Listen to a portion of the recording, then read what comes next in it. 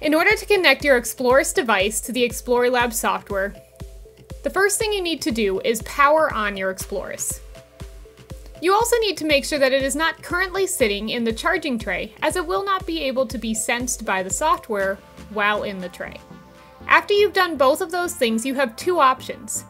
If your computing device has a USB port, you can simply plug one end of your USB-C cable into your Xploris and the other end into your device. If using that method, go to the top right corner of the Xploris and click where it says USB. It will turn a darker blue, letting you know your connected Xploris is talking to the software.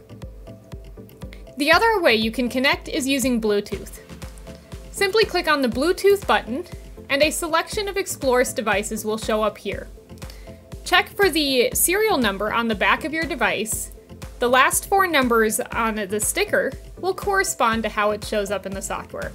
Simply click on it, and it will Bluetooth wirelessly connect to your device.